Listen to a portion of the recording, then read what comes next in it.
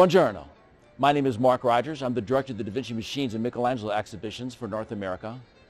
5 years ago, when we had the Da Vinci Machines exhibition here in Denver, the 16th Street Mall, from Florence, they sent me the Michelangelo exhibition. The more I began to study about these two geniuses, the more I couldn't believe their messages to us today. Da Vinci and Michelangelo were constant competitors. They couldn't stand each other. They couldn't stand to be in the same room with each other. But everything that they said and everything that they did applies to us today. And then I began to put this guided tour together that compared Da Vinci, but then I began to add in Michelangelo. And the more that I added, the more that I found out about him, the more excited I became and the more that I wanted to tell everybody about it. And then we developed this multimedia performing arts hall show with movies and animations from start to finish. It's nonstop. We talk about how they were brought up, how they viewed themselves in life, what their muse were, how they saw themselves in the universe.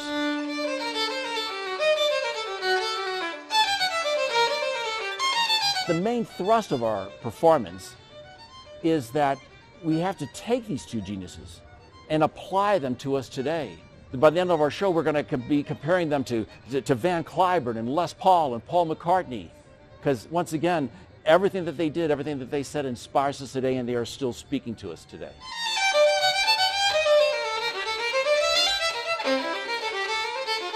We started putting these tours together, and we actually had like 5 or 6 docents at the time. And people started calling in, and they were saying, you know, we want to come by the exhibition today. I want to come by the museum. But there's this kind of this crazy guy that we understand gives one of the tours, and I'm told we want to go on his tour. So we began taking reservations just for our guided tour. And as it built and it built, we started adding more codices and more information in. And the people were fascinated by it, which eventually came our Performing Arts Hall show that we're presenting here.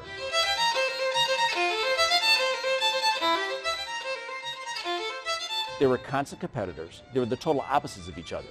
Da Vinci was tall and handsome, gregarious. Everybody wanted to be associated with Da Vinci, and they said he even sang beautifully.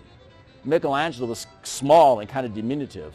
He actually said during his entire life he hated the way that he looked. That before he went to bed, he didn't even take time to change his clothes because he was so full of his passion to create.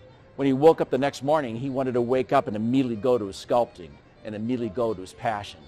And that's one of the messages that we talk about, that their incredible worth ethic that even our modern day geniuses have, that we want to inspire us even today.